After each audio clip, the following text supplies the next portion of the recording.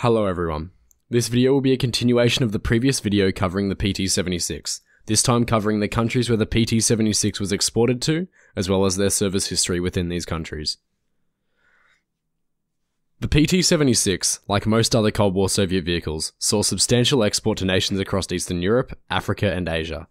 Around 2,000 such tanks were exported by the Soviet Union, out of which 941 were PT-76B models. Finland received 12 PT-76B export light tanks from the Soviet Union in 1964, and were used until 1994. Finland also purchased 118 BTR-50s in the same period.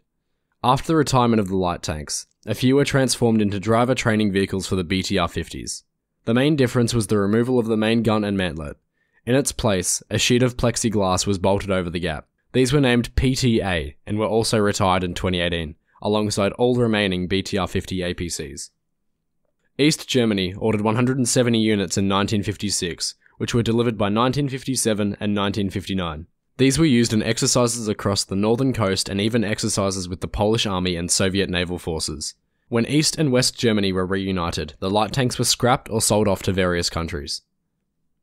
A unique and tragic incident happened on the 24th of August 1965, when the 1st Reconnaissance Battalion, stationed in Gross-Benitz, invited schoolchildren on an amphibious ride across the local Rhineland Lake. For the ride, one PT-76 light tank was used, with 21 children and guardians, plus the driver situated in the hull. They were standing across the length of the hull, however, at one point, the children towards the back moved forwards to the bow of the tank, either to get away from the hot engine bay, or to hear what the driver was saying. This brought additional weight to the front, which sunk and took water over the top, further sinking the tank. Eventually, the water reached the driver's hatch, which was open. From there, the sinking of the tank was rapid. Everyone was able to exit, but the sinking happened in the middle of the lake. Getting to shore was hard. The driver and 14 children survived, but 7 boys drowned in the accident. A local diver found the bodies and also uncoupled the tank, entering through the turret hatch. Lastly, he connected the tank with a tow hitch, through which the tank was removed and pressed back into military service. India first ordered 178 PT-76 light tanks from the Soviet Union in 1962 and received them between 1964 and 1965. These vehicles first saw combat in the Indo-Pakistani War of 1965, but cemented their success in 1971. This occurred during the Battle of Gharibpur, where Indian and Bangladeshi troops, supported by Indian PT-76 tanks, invaded the then Pakistani region of Gharibpur. India would continue to fight weeks later in what had now become the 1971 Indo-Pakistani War, or the Bangladesh Liberation War. 100 of the new popular tanks would continue to serve in the Indian Army until 2009, when they were finally retired. These were kept in reserve and eventually scrapped, used as targets for the Indian Air Force or in museums and memorials. India even converted an M4 Sherman medium tank with the more potent 76mm gun from the PT-76, mainly due to the availability and reliability of M4 Sherman components. While the original guns were clearly obsolete and possibly worn out, it is unlikely that it kept the stabilizer. India first ordered PT-76 tanks in 1962 and received them by 1964, but had at most 170 such tanks in service. They were ordered for the cavalry, but most served with the Indian Marines.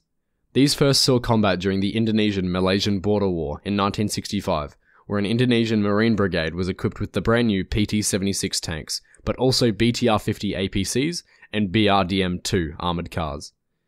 Following the G30S, the 30th of September movement, coup d'etat and political issues that followed in Indonesia, the USSR placed an export embargo on the country, terminating any export of tanks and spare parts for the Indonesian vehicles. This led to the Indonesian Marines having to cannibalize their tanks to keep them in service. The PT-76 saw further combat, primarily in the invasion of East Timor, where the tanks gave a decisive upper hand in combat against a weak opposition. In the 1990s, despite the embargo, the PT-76 still constituted a large part of the armoured fighting force of the Indonesian Marines. Thus, a plan to modernise the tanks started. The main upgrades were giving the tanks a Belgian 90mm Cockerel Mark III and a Detroit Diesel 5 92 290 horsepower engine, increasing the top speed to 58 km an hour. This version is sometimes called PT-76M, not to be confused with the Soviet one. A curious vehicle is the Indonesian PT-76 with the gun removed and a BM-1417 MLRS mounted on top of the turret. Poland was among the first to buy the PT-76 from the Soviets, as early as 1955, with 300 units ordered, which were delivered between 1957 and 1958. These were used both as reconnaissance tanks within tank division subunits, but also coastal units, namely the 7th Lusatian Landing Division. Poland did conceive its own upgrades for the PT-76. Most notable is the DHSK roof-mounted heavy machine gun, which could be operated by the loader when the hatch was open. This upgrade was not given to all tanks. North Vietnam first ordered the tanks in 1964, buying a total of 500 units, which were delivered from 1965 to 1973. These were second-hand, and some of these tanks came as aid from the Soviet Union for their efforts against Western forces during the Vietnam War. The numbers grew from a single battalion in 1965 to 3 regiments by 1971. Locally, the tanks were called Ztiet, Giap, meaning ironclad, leading to Vietnamese tanks being called as such in Western literature. While it was deadly when fighting weakly prepared Laotian troops, it struggled against American troops equipped with anti-tank weapons and heavier medium tanks. After unification in 1976, the PT-76 still remained an important part of the Vietnamese tank force, which still had around 300 in service as of 2020. Vietnam also received a large amount of Chinese Type 62 and Type 63 light tanks and are used together. As a consequence of its large export numbers, the PT-76 saw service in a number of conflicts. These included conflicts as early as the Hungarian Uprising in 1956, Vietnam War, Laotian War, both Indo-Pakistani Wars, South African Border War, Six-Day War, invasion of Czechoslovakia, Yom Kippur War, Indonesian invasion of East Timor, Iran-Iraq War, 1990-1991 Gulf War, Balkan Wars, 10-Day War, Second Chechen War, and invasion of Iraq, to name a few. The light tank's effectiveness has been controversial, with critiques on both sides of the spectrum. On one hand, it has been widely criticised, as it showcased poor performance in battle, as its armour was thin enough to be penetrated by a variety of weapons, and its armament ineffective against main battle tanks. It is worth arguing, however, that many such incidents were cases of using the PT-76 as a regular MBT/support tank in favourable locations, when the tank was designed to undertake amphibious assault roles and end off potential attacks until heavier tanks arrived.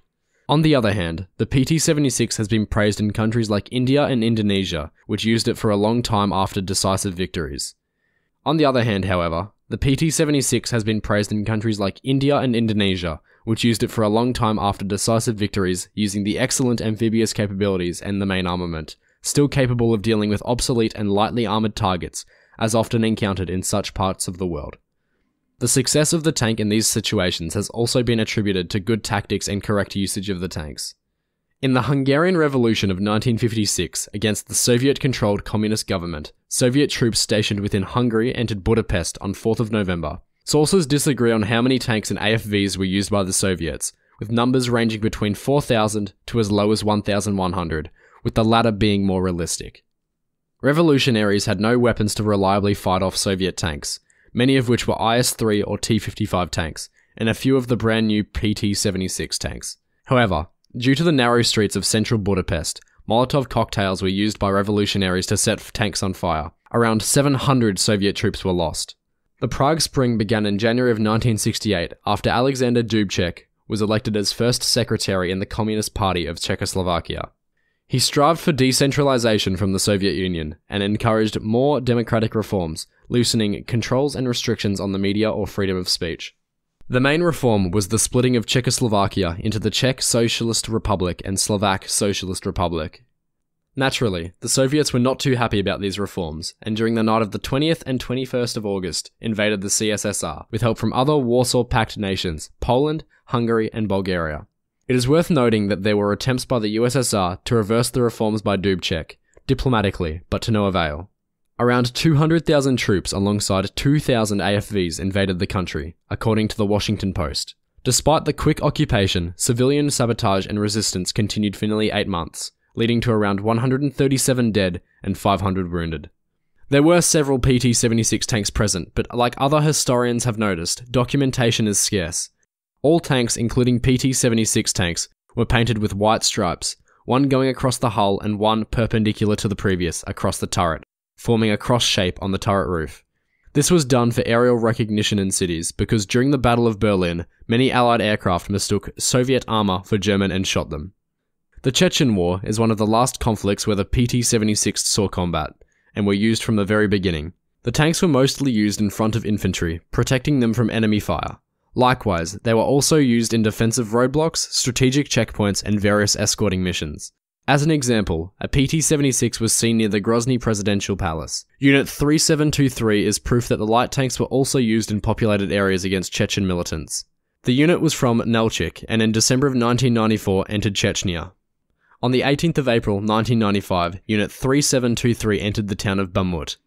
On the 18th of April 1995, Unit 3723 entered the town of Bamut. At least one PT-76 participated in the assault, commanded by Lieutenant Sergei Golubev. He made his way through to the center of the town, alongside a T-72 commanded by Vyacheslav Kubinin. The battle lasted over 2 hours. Golubev's PT-76 was quickly immobilized, while the T-72 was set on fire. Yet Golubev managed to extirpate one of the heavy machine gun nests situated in a building, thus covering the retreating Russian troops. His tank was eventually destroyed, killing Golubev and his crew. It was only after the battle it was remarked that after an inspection of Golubev's PT-76, the tank withstood 2 hits from RPGs and destroyed 3 enemy positions. After the assault on Bamut, the unit commander Alexander Korshinov and warrant officer Alexander Maximov recalled, "We are here from the very beginning of the Chechnya campaign. Started at Chervenaya, Vinogradnaya, Grozny. On February 18th, we left, returned, then came back again. Now Gudermes, Argun, Samashki, and now Bamut." Korshinov, posthumously, was originally intended to be presented with the Order of Russia, but was awarded Order of Courage instead. 2 years after the end of the First Chechen War, in September of 1998, a PT-76 light tank battalion from the 8th Independent Regiment was dispatched to the city of Nelchik.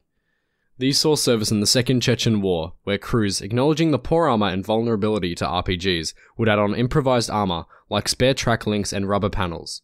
Despite their obsolescence, their mere presence must have improved morale to their own soldiers and frustrated the opponents.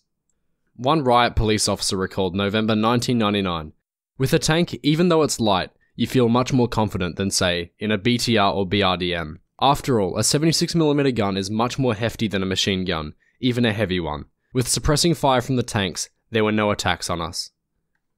A list made out of official reports covers around 50 to 60% of the official losses to Russian tanks during the wars. Only one PT-76 is mentioned. This report is of exactly that PT-76 tank and T-72 from the assault of Bamut. There is also a possibility of a third tank, but that is unconfirmed. A video from the opposing militants from 26th of April shows the 2 tanks. Aside from confirming the information above, it brings up the possibility that the T-72 was hit by an RPG from a school building and it caught fire. The reports also give more information on the PT-76. After receiving 2 hits, it caught fire, disabling the gun. The tank then drove towards a mosque and rammed a tower, possibly a minaret, crushing the structure down. The commander, Golubev, died under the rubble. However, according to Associated Press, the tank was close to the T-72 in an open area with no debris surrounding it. In the end, the entire crew died, consisting of commander and gunner Lieutenant Sergei Golubev, loader Private A. Klimchuk, and driver Private A. Kudrytsev. In the memoirs of K. Masilev, it is recounted how, during the retaking of Bamut, a PT-76 was found abandoned on a hill, clearly left by the Chechen forces. It is possible that it was Golubev's tank, as there were no other PT-76 tanks in the vicinity. It was blown up. The light tank enjoyed a lengthy production run, starting in 1952 and ending in 1967, with a total of around 12,000 units built, of which 2,000 were exported. Out of these, 4,172 were PT-76Bs, with 941 in turn for export. In November 1990, there were still 602 PT-76 light tanks still in service in the European side of the USSR alone. After the dismantling of the USSR in 1991, a large portion of them went to the newly independent states. PT-76s would still see service as late as the Chechen Wars in the 1990s, but so far, none in the War of Donbass. With the start of production of the BMP-1, the PT-76 was redundant for the Soviets. Just as mobile and amphibious, with a new gun and most importantly, able to transport troops, this vehicle also made the PT-76 brother, BTR-50, redundant. After Russian equipment was withdrawn from Chechnya in 2006, PT-76 tanks were all placed in the reserves of the Russian Defense Ministry, officially ending their active service in Russia. The PT-76 was one of many post-war tanks that was designed with World War II battles in mind, for a war that never happened. Yet it still is a more controversial tank than many others. On one hand, its obsolescence from the day it left the factories has been seen as its weakest side, with an outdated gun and paper-thin armour. On the other hand, its great water-crossing capabilities and lower price compared to medium tanks, or MBTs, launched it into mass production and an export success, with nations such as Syria buying them. Its practicality and design prompted the Chinese and North Koreans to produce tanks very similar to it. While it was not as high-tech or capable as some of its contemporary Soviet vehicles, it proved that, when used as intended by its designers and Soviet doctrine, it was quite not as poor as it seemed. And that concludes this video. You can find other articles and more information regarding the PT-76 on our website. Ratings, comments, and subscriptions would be greatly appreciated. Ratings, comments, and subscriptions would be greatly appreciated. Be sure to follow us on Facebook, Instagram, Twitter, and Reddit. We also have a link to our Discord server in the description below. If you would like to help us continue and refine our work, also continue donating to our Patreon or PayPal. All of the funds will be used to help us enhance and design new articles and features for you. Until next time, keep us in your sights.